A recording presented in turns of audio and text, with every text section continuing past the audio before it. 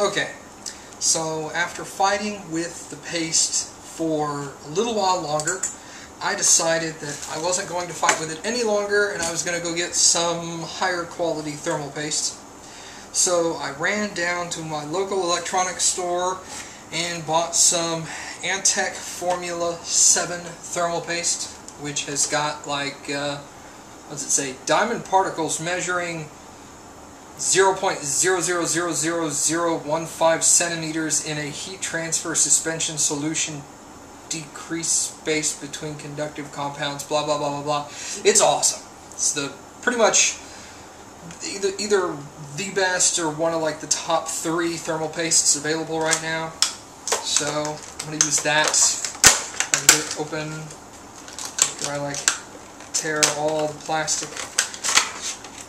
Rip it open. Oh, and look how handy. It comes with a little plastic spreader of its own. That is extremely convenient. So this is great. I'm going to keep this forever. Okay, now, so here we've got a, let me take my watch off again. Here we've got a learning experience. Since I'm not going to be using this to spread the thermal paste now, I'm going to clean that later. I was going to clean it now, but I don't really have to, so I'm not going to. But I need to clean the little bit of thermal paste off of, throw that away, thermal paste off of the processor that's currently there. This thermal paste had a clay-like consistency. It was very, very thick, very hard to spread, not something you really want to fight with. So now I got to take the junk off.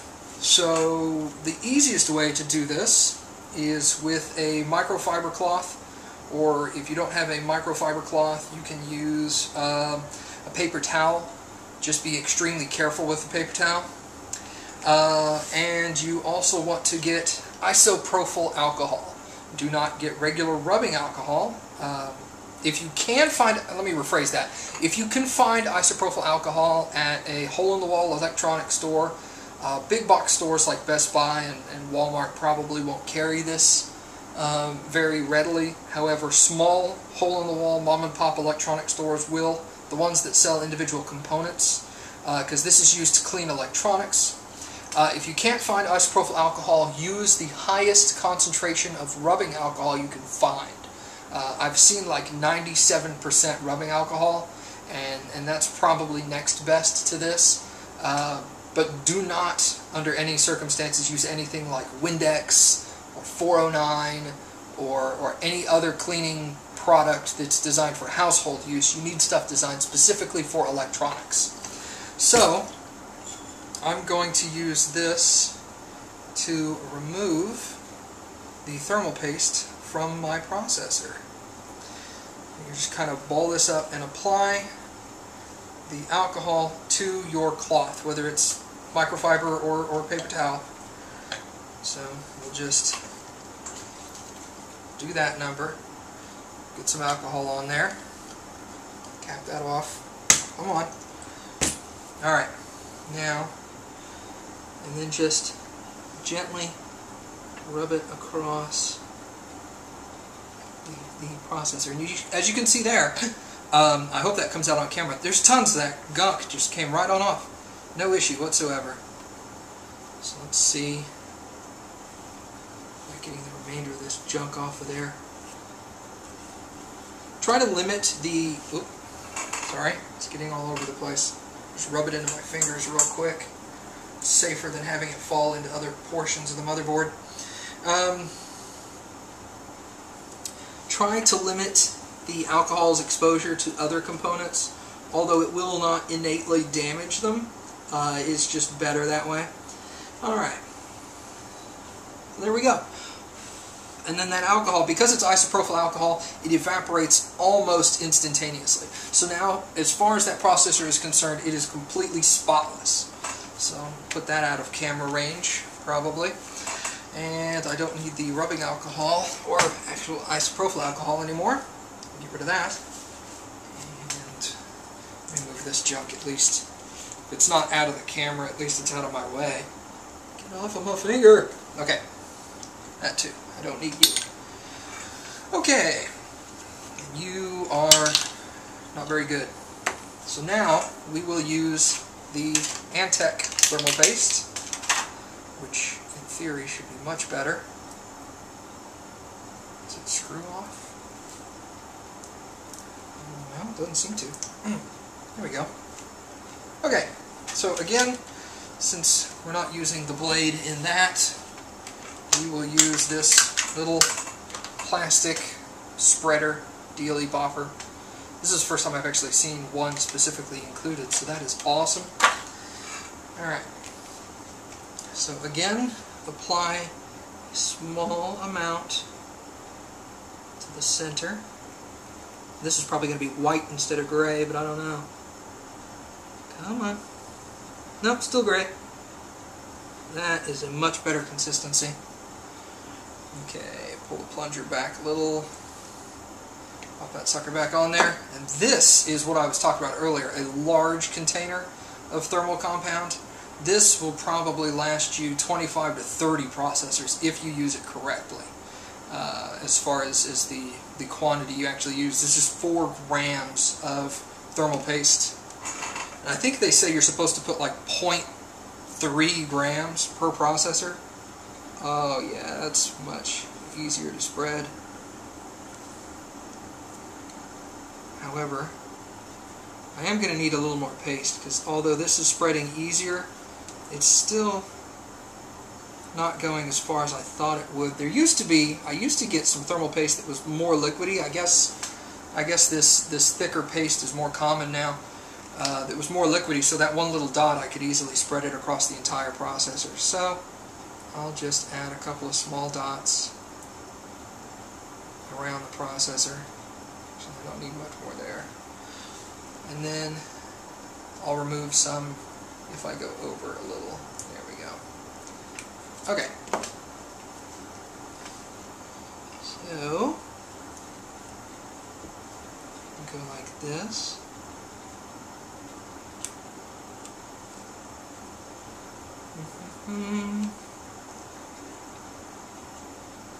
Wow. What happened to like this stuff spreading so much more? That's weird. I don't foresee this being a real issue. Oops. Grab that with my finger. There we go. I guess it just needed to warm up a little bit. Now it's starting to spread a little better.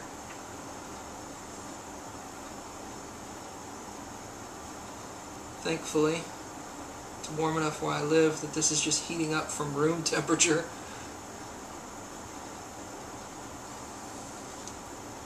I keep hitting the edge of the processor like that. That is... yeah. I may cut some of this out. The center. Put some there. And that should give me good enough coverage once I get that spread out.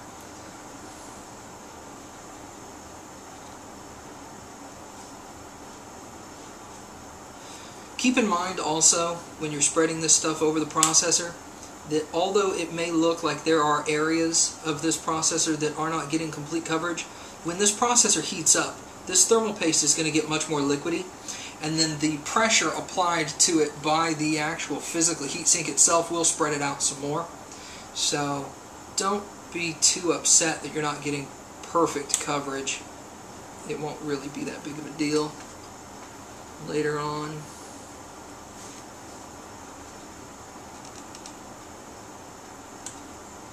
Alright. That's not too bad right there. Still used to that watery stuff, so I'm like all anticipating better spread. Okay. Just a tiny bit more in that corner. I think we'll be okay.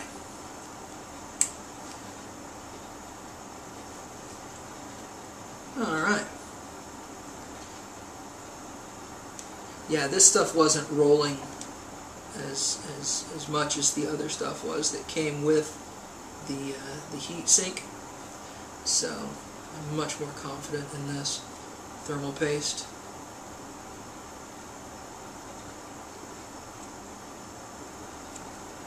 Okay. That should give us sufficient coverage for the actual pressure of the heatsink itself and the heat of the processor to give us good coating. I'll just rub the excess into my hands real quick just to get rid of it. Alright, so there you go. We've got some thermal paste on the processor. That's not looking too terribly bad on the edges. Make sure you're not getting any real contact of the thermal paste on any of the electronics outside of that. That's part of the reason why in a second I'm going to go wash my hands. But I'm going to get this heatsink mounted on here first. So, now that the thermal paste is applied, they recommend removing the plastic film off of the heatsink. So let's do that. And you'll notice, well, you probably won't notice through the camera, but the finish underneath this plastic is nearly mirrored, nearly a mirror finish. I don't know if you can see that in the camera or not, but I'll see what I can do in editing to make that visible for you. It's almost perfectly flat. It's been buffed as clean as possible. Buff. And that's basically what you want right there.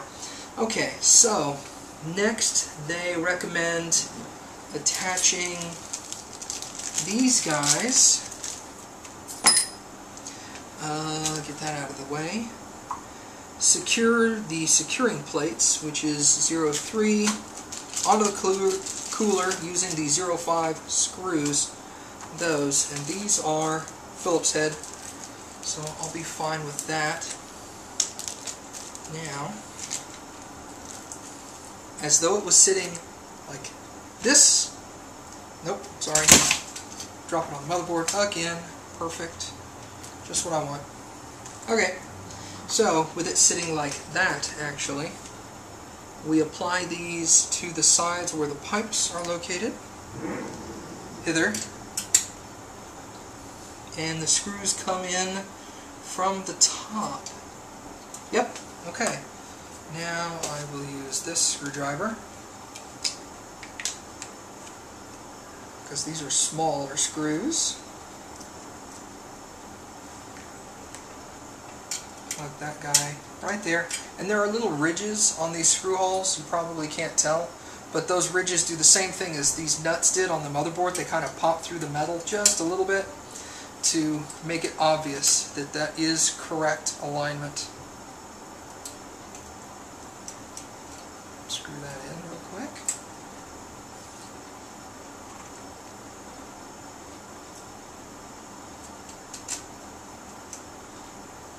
Come on. You can do it. There you go.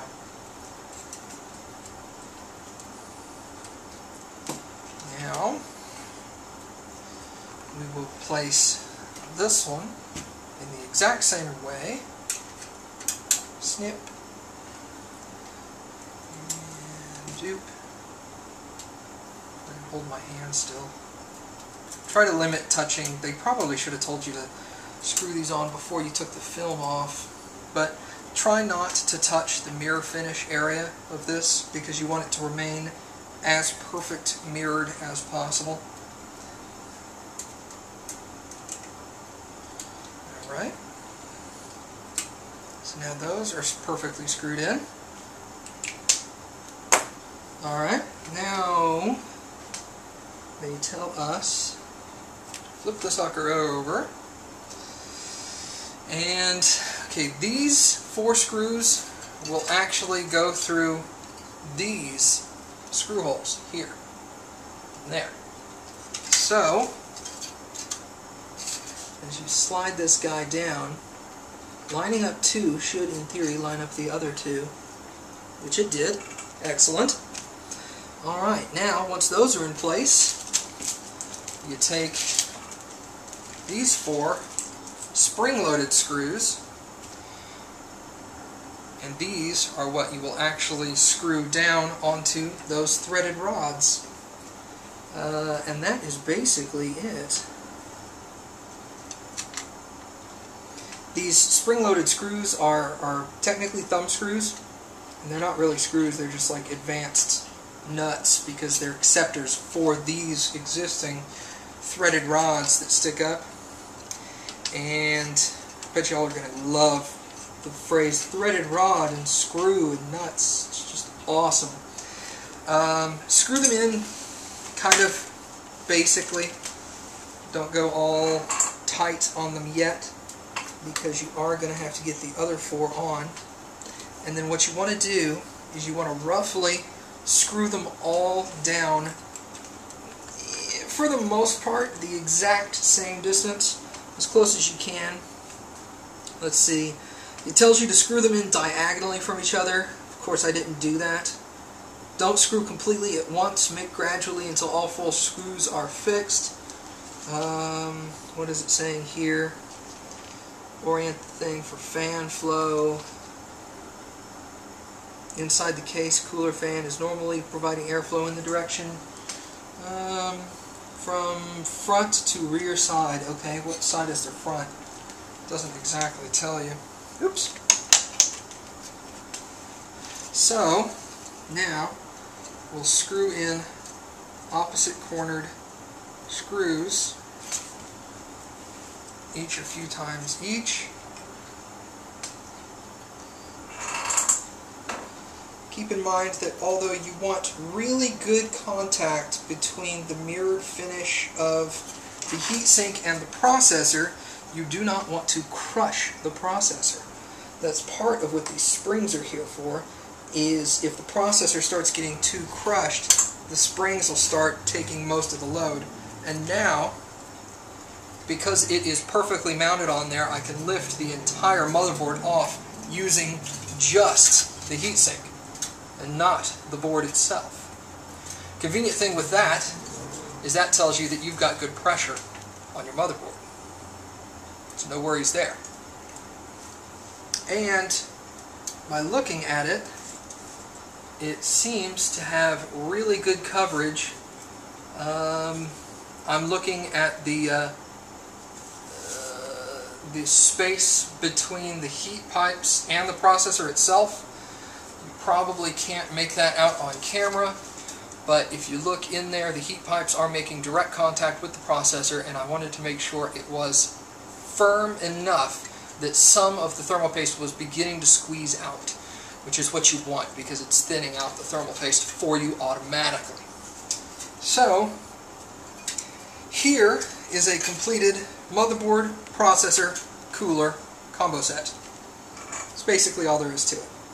Now, I'm going to go ahead and throw the RAM onto this guy and see how well that goes.